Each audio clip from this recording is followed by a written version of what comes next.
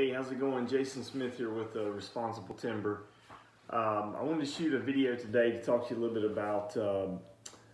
about charging for your services by the board foot, by the day, or by the hour, or just by the job.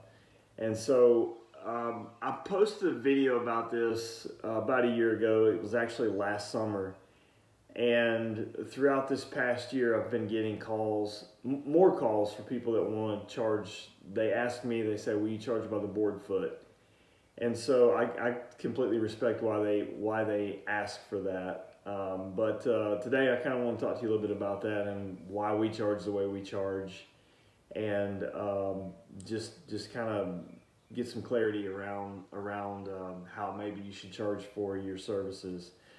But first of all, I want to let you know again, my name is Jason Smith. I'm the owner here at Responsible Timber, and we make these videos just kind of document our journey, and maybe to help other sawyers out and to educate folks about the portable sawmill business and some of the things that we're seeing in the industry and some of the trends that we're seeing. And so that's the reason we put these videos together, maybe to help and educate. And just help get the word out, maybe spark some interest or some ideas in your business. And but anyway, today I want to talk about specifically how you charge for your services. Our business is right here in Middle Tennessee area. We kind of go all over Tennessee and it's like southern Kentucky. And basically what we do is we go on site. We have a couple of sawmills, and we go on site, we saw, and then we leave. Like we're not considered really a lumber yard. We don't compete with lumber yards. We merely just perform the service of sawing, and then we leave. We don't take lumber with us. We don't sell lumber. We don't resell lumber or anything like that. We just perform the service of actually sawing. So, but with that being said, let's kind of dive right into how we charge. So typically I charge by the day or hourly rate or even a job, depending on what I'm kind of presented with the customer. But lately I have been getting a lot of people to ask. They've been asking me, they're like, hey, well, will you just charge me by the board foot? And that's okay. I'm happy to charge by the board foot, but there has to be some very specific criteria that's met for me to do that. So typically 90%, no, probably 95% of the time, whenever I come on site to a job, the logs need work. They have to be moved, or they have to be limbed, or knots have to be cut off. And there just has to be like some pre-work done to the log before I can actually get it on my mill to start sawing it. And so moving 1,000-pound log around, it takes time, right? So I have to carry an extra piece of equipment with me to move that, whether it's a tractor or skid steer. And there's wear and tear on that equipment. There's diesel that's burning through that equipment. And then if you have to limb a log, you have to cut knots off. You have to get that log ready to where it's actually going to go on your mill. And so if you're doing chainsaw work, or you're burning through fuel in your chainsaw, you have to sharpen chains on chainsaw. You have to replace chains on chainsaw.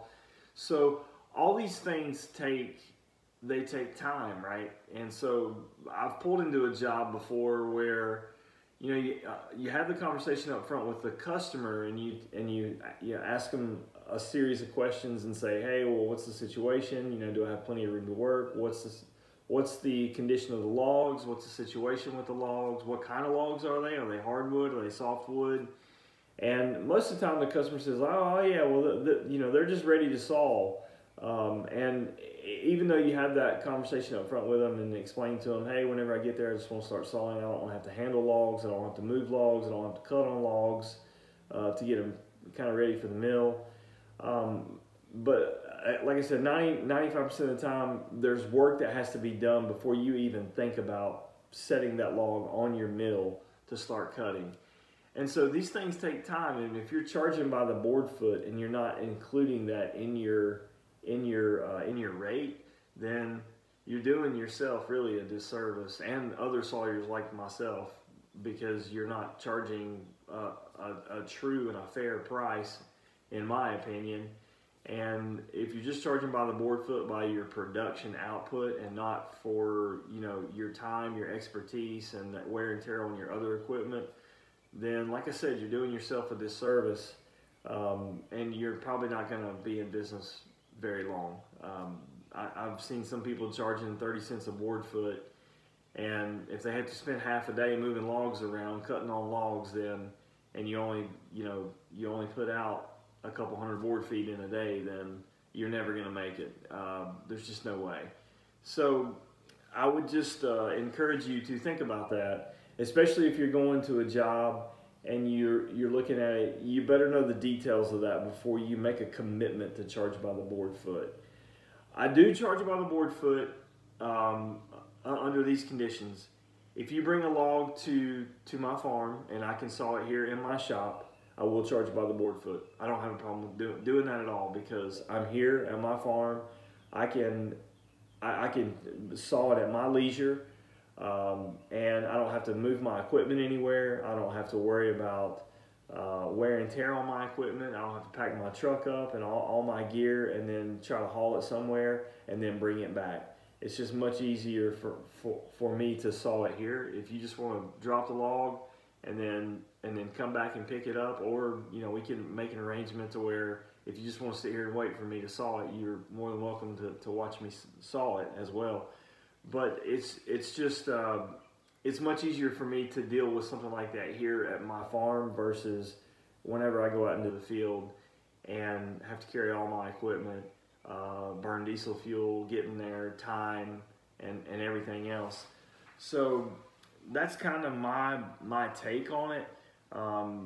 Let me just kind of give you a real life, for instance. I had a gentleman a couple weeks ago.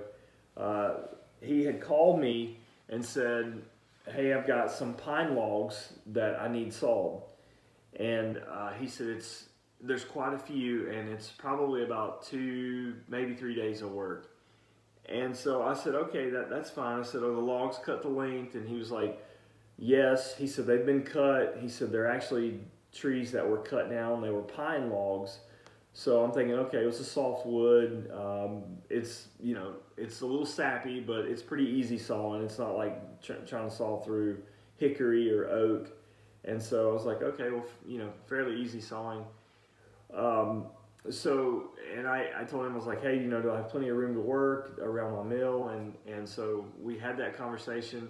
Well, I get to the job site on that Monday morning, and first of all, they were starting to build a house there, so they're starting to try to pour footers there, and the logs they were trees. He actually didn't even own the job site.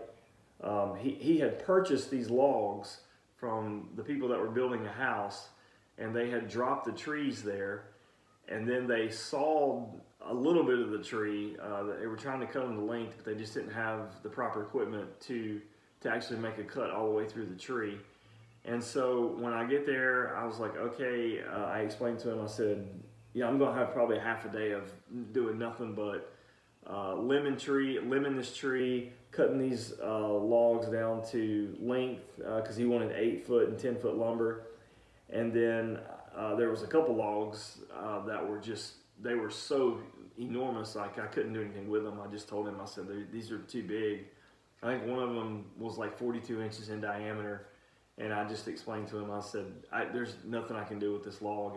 It's too big to go on my mill without me doing some major chainsaw work on it, or doing some Alaskan milling. And that's a whole different, that's a whole different process. It's a whole different pricing structure for me to Alaskan mill versus bandsaw milling. And so anyway, I get there, I told him, I was like, I'm probably going to have a half a day, if not more than that, of just moving logs and prepping logs. And he was like, okay, but you know, he'd asked me to charge by the board foot, and I was like, well, this is why I don't charge by the board foot, because when I get there and I have to spend half my day prepping logs, moving logs, and getting it ready to go on my mill, like, it just doesn't make sense for me to charge by the board foot. I could charge by the board foot, but I would have to build that into that, and then when I tell you that board foot cost, you're gonna probably throw up. And so anyway, it was probably about 1 o'clock that day, I finally got to where I could put a log on my mill. I ended up sawing through about 600 board feet that day. And so it was a little over 600, but let's just call it for 600. And so if you do the math on that, like if I was only charging like 30 cents a board foot, I would have made 180 bucks that day, which is insane, because if you start breaking that down, like you have the cost of my machine, the cost of you know, my insurance for my machine, the cost of my liability, my general liability insurance, fuel, and all the other expenses that go along. When you start adding that up, like 180 bucks for an entire day of work, I promise you're not going to make it in this business. There's no way. If you're a hobbyist, maybe, because you know, you've probably gotten other source of income, so it really doesn't matter to you. But for me, this is what I do every day, and I make a living at it. So if you're not charging properly, I promise you're going to go out of business very quickly. And so he came back out at the end of the day, and he was like, well, you know, I'm a little shocked that you didn't get that much sawed now. And I tried to reiterate it to him. I was like, well, that's okay. I said, tomorrow's going to be a whole different ball game, because the logs are sitting right here. They're prepped. They're ready to saw. And so the next day I came, I sawed through about 2,300 board feet the next day, and he was blown away. I actually finished the next day, and he was like, oh, wow, you know, I can't believe how much you saw today compared to yesterday. And I was like, well, obviously I was moving logs around yesterday, so I wasn't really sawing that much. And so anyway, it's just having those conversations, educating your customer about that. The other thing is explaining this to your customer, and educating them about what the service that you're providing, and then also educating them about the lumber industry and how like lumber moves throughout our country. And so it's a pretty big process and I'm gonna summarize it. It's a pretty big process to start with a tree in a forest, and then the tree gets cut down, and then a logger is going to limb it. They're going to saw it to length. They're going to load it on. They're going to load it with a skid on a truck, and then it's going to go to a hardwood mill or some type of sawmill. They're going to saw it down into lumber, and then from there it goes to a kiln. So they may have a kiln on site, or it may get shipped somewhere else to be dried in a kiln. And then from there, it's probably going to go to a warehouse. And then from that warehouse, that distribution center or whatever, that warehouse is going to go out to like your Home Depot or your Lowe's, or maybe like a local lumber supply store. So what you're doing for your customers, you're completely cutting that supply chain out. Like, with the exception of drying your lumber, you are cutting all those steps out of the supply chain.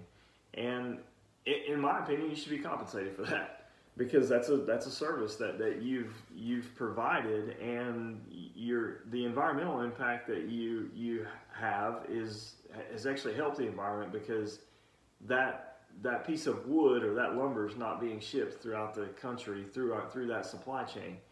And so I'm not saying we should get rich off that, but I am saying we should be compensated for that fairly, because we provide that service. The other thing is these portable sawmills, these machines, they're all a little bit different. Like I've got a couple of sawmills, and they all run a little different. So you have to get familiar with that machine, and each machine is just different.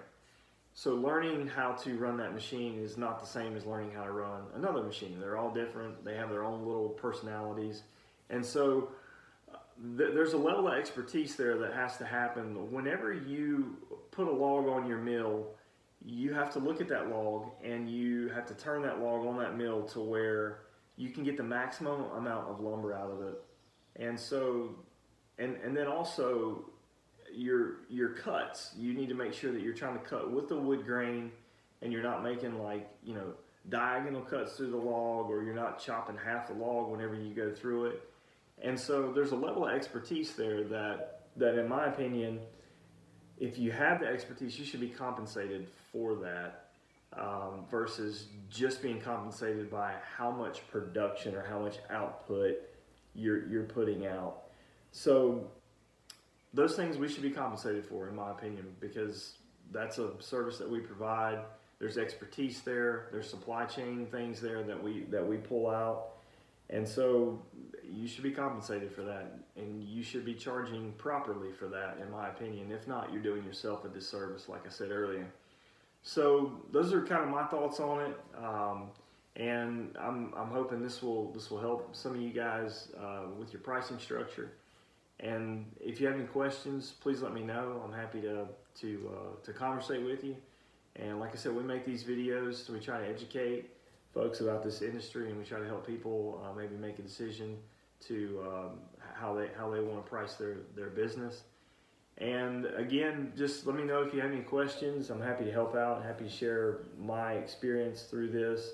We've been doing this for a couple of years now, and it's been a fun ride. And we've been very busy. We're very fortunate. We stay booked up, and so but just let me know. Thanks so much. Hope you have a great day.